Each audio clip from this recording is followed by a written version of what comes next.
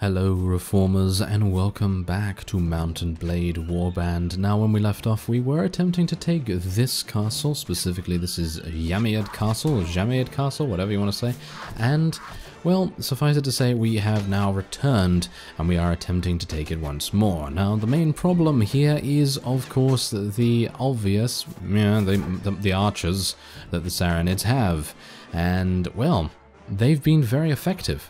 They've been very effective in what they've been doing to us as we have been moving the siege tower to the walls, and they also have a bunch of Mamluks and SARRANID guards ready to greet us on the battlements. So obviously that's something that I'm not particularly happy about either.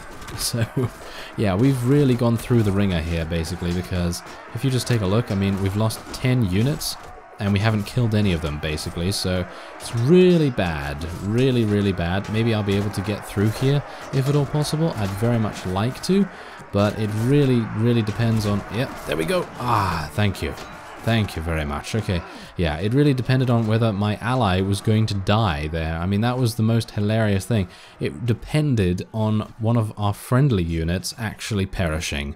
Isn't that fantastic? Yeah. Exactly. That's literally this siege in a nutshell.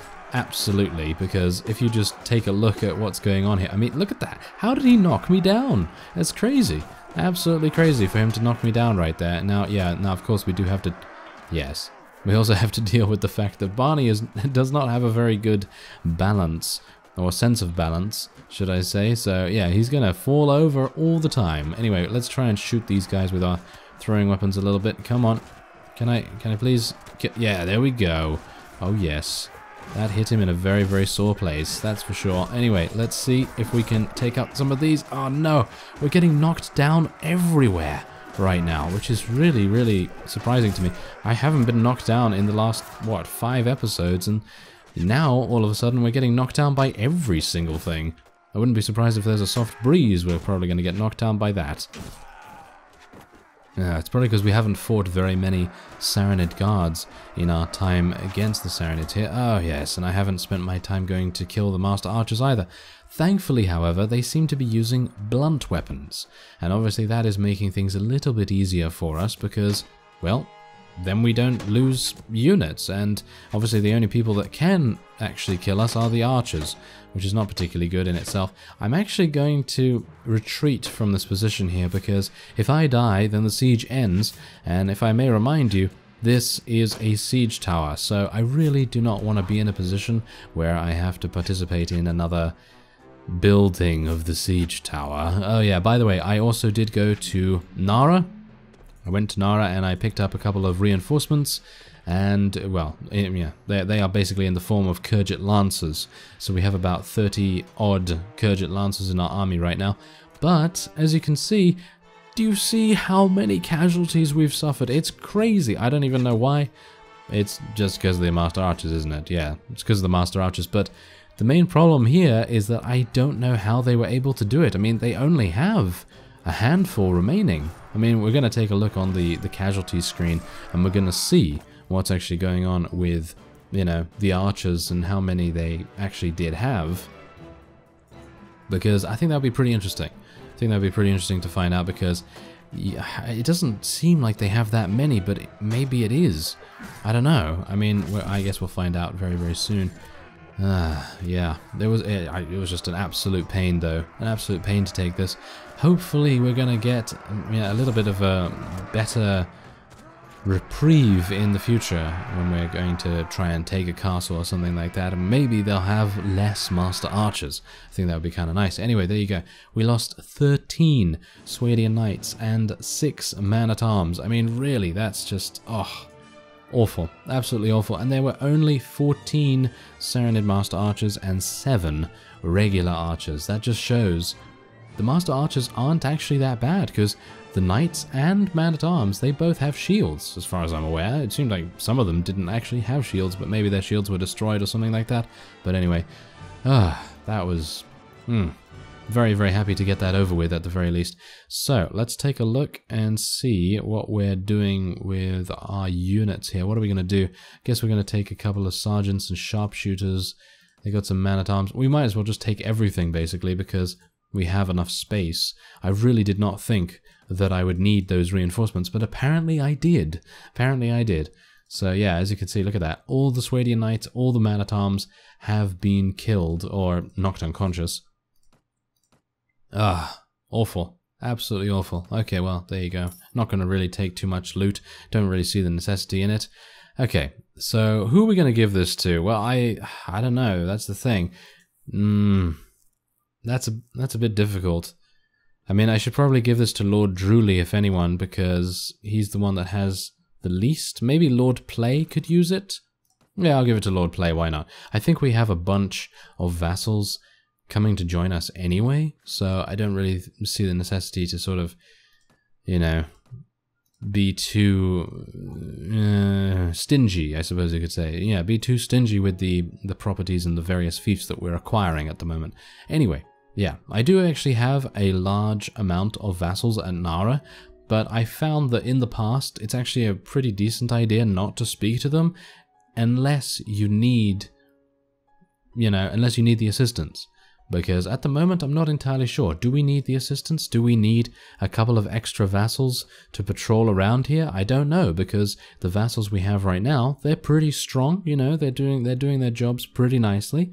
And I'm not entirely sure if we need extra hands on deck.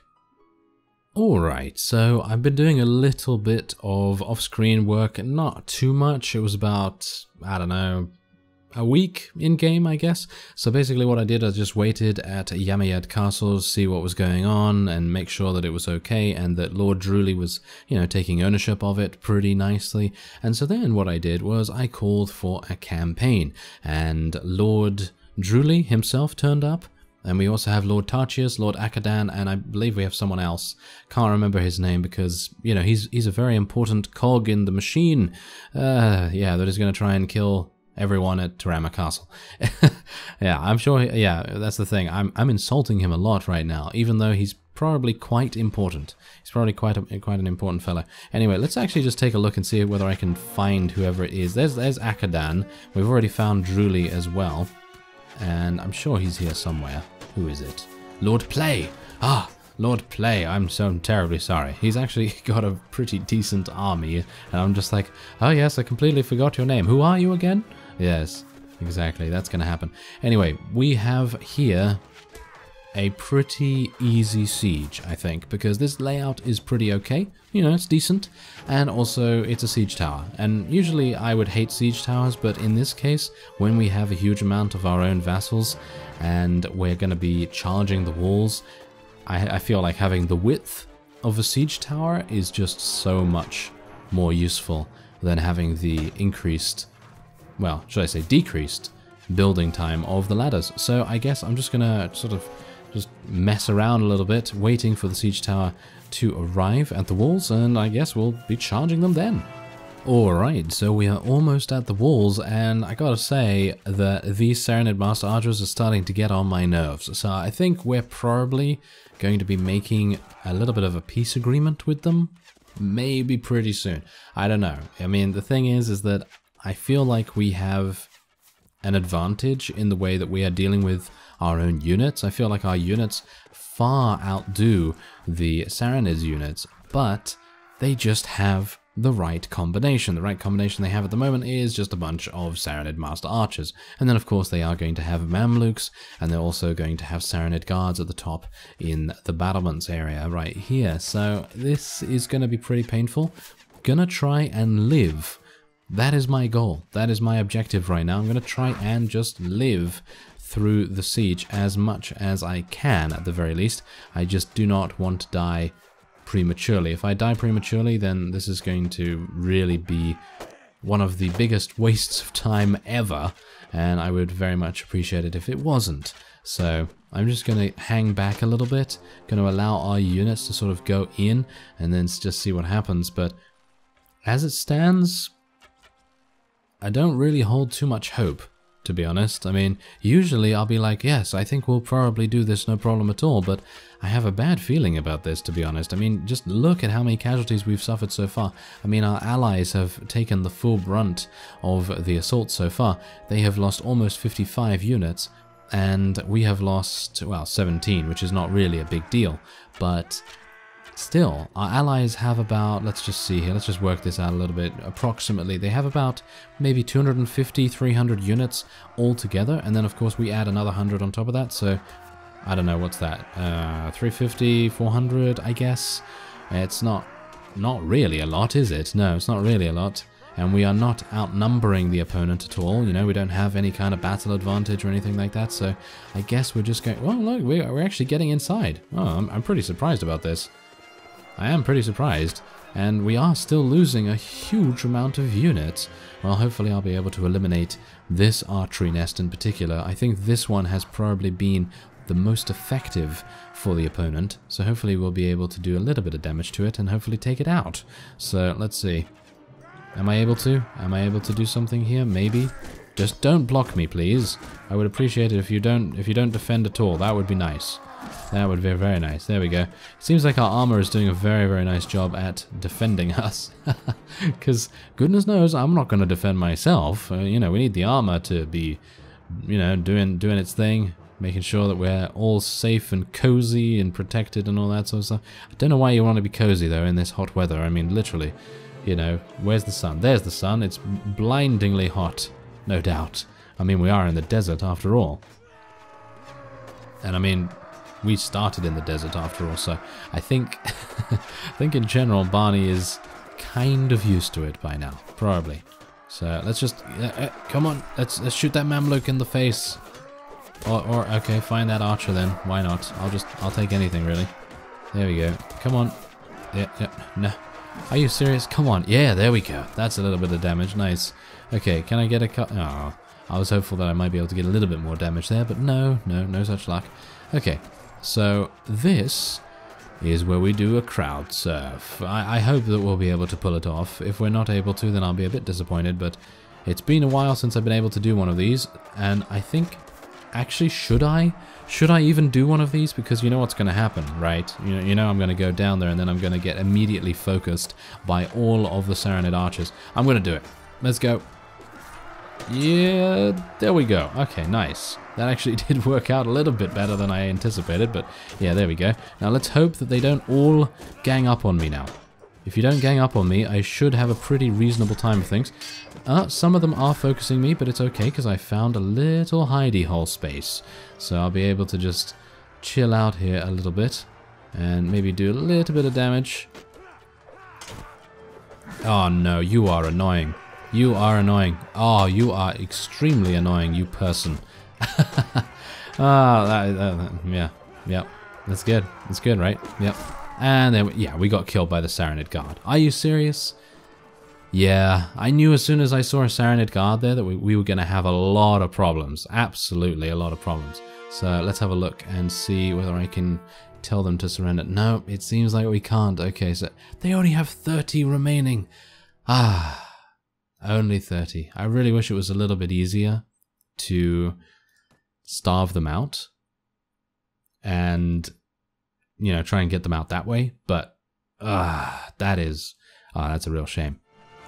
Alright, so as Barney was just contemplating standing in this siege tower while, you know, his forces moved said siege tower to the battlements, he thought to himself, hey, you know what, I think I'm the weak link in this army, so I'm going to stay out of the way in future. And that's basically what I'm thinking myself, personally. I think I'm probably, what I'm going to do is I'm going to be in the action, but I'm going to be on the outskirts of the action. I personally feel like going straight in there, as I did say that it was going to be quite risky for me to do that crowd surf. It was actually one of the better crowd surfs that we've done in recent memory, so I suppose it's maybe worth it. Maybe worth it. But, you know, in the grand scheme of things, we would have won that siege in one fell swoop, and Barney's antics, you know, he wanted to do the crowd surf, so, you know, that caused us to fail it. But it's okay, because we do get a second chance. Ooh, that hit him where the sun doesn't shine. Oh my. Okay, he's not going to be very, well, he's not going to wake up because he's dead, but the point is that if he was going to wake up, he'd be very unhappy. He certainly would. Anyway, we only have 21 enemies remaining, and I think we should have this in the bag. Really just depends on whether we're able to penetrate their defenses right now. I mean, what is actually going on here? Who is keeping us? A couple of SARRANID guards? Can I just ask something real quick? Why, whenever we are up against the SARRANID guards, why are they super good? And then when we have them, they die in under 5 seconds. I don't know what's going on with that. I mean, yeah, you know, they're the highest tier infantry unit that the SARRANIDs have, but still, they're not that good, you know. They have pretty, you know, light armor in comparison to some of the other infantry, and their weapon proficiencies are, you know, they're okay, you know, they're above average, and, you know, you just kind of think to yourself, okay, so I have, okay, I'm just going to give a random number. I have 50 SARRANID guards, and if I go up against someone, you know, in a field battle or whatever, 39 of those SARRANID guards are going to die. I don't even know. I don't even know what's going on with that, but yeah. And then you go up against that guy, and he has, you know, 20 SARRANID guards, and those SARRANID guards kill everyone, and you have like 100 or something. I don't know. It just seems like there's some weird stuff going on with the SARRANID guards. I'm calling hijinks. I'm calling hijinks on that. But anyway, point is, we actually did survive, and we actually did do that. That's fantastic. Unfortunately, as you can see, our allies did take a pretty big hit by that, but that's okay because they'll be able to, you know, get back in it very, very easily. I am going to be able to take as many of these guys as I wish because we have enough space from all of the casualties. More and more and more casualties. That's absolutely awful, isn't it? Anyway, let's just take that, and it's absolutely pointless to take any of this. Thank you very much. Okay, I think I'm probably going to give... I'm not entirely sure. Should I give Drooly this? Because I gave Lord Play the other thing, so I think Lord Drooly could potentially use a castle, so let's give him one.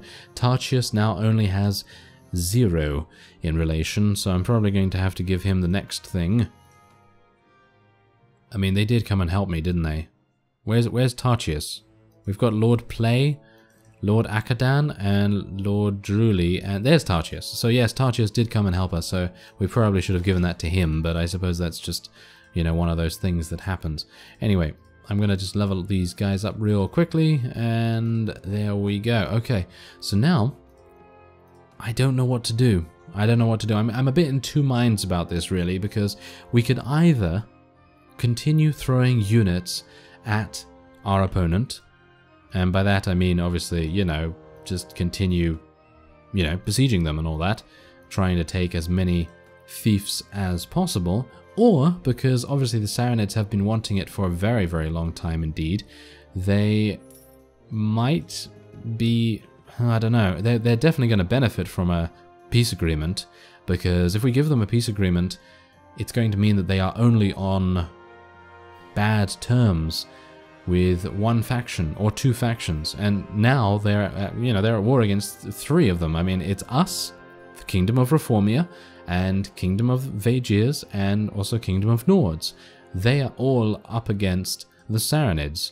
So it's pretty, I don't know, I think it's in our best interest just to keep going, but I'm always kind of sad whenever I see so many casualties. I mean, that's the thing, these units are nameless, you know, they could basically, they're just numbers, really. I mean, that's the thing, you know, in Warband you don't really get very close to any of your units unless you give them like a backstory or something like that. Like, for example, I did talk about, and I did make a bet on how long that watchman would survive, and apparently, according to one of you, he actually died in the last siege of the previous episode, so that was pretty short-lived, wasn't it? That was pretty short-lived, which is that's not particularly good, is it? No, not particularly good. And yeah, so if you don't give them any kind of backstory or give them a name or something like that, then it doesn't really give you any kind of emotional response. And so me losing units, it's a pain, yeah, sure. It's definitely a pain because leveling them up takes quite a bit of time, you know, about 2 weeks waiting, give or take, maybe a little bit longer, dependent on, you know, what units you want. If you want Swadian Knights, then obviously it's going to take a lot longer, but yeah. Anyway, I'm going to take a quick look around the world map, just so that you can see what's currently going on. And, oh yeah, one of you had a pretty good idea, actually. I believe one of the Nord vassals must have defected from the Nords to the SARRANIDs. That must be the only reason or only way that Tyr would have been taken so easily, because if you think about it, I mean, it must have a full garrison. It must have a full garrison, because if it doesn't, then I have no idea why the Nords have not acted on it. But yes, otherwise, I personally feel like the Rhodoks should probably, I don't know, they should probably be doing something. I mean, they haven't been doing anything for quite some time. The SARRANIDs are basically, they're not on their last legs, but they're getting there. Anyway, I thank you very much for watching, and I will see you next time.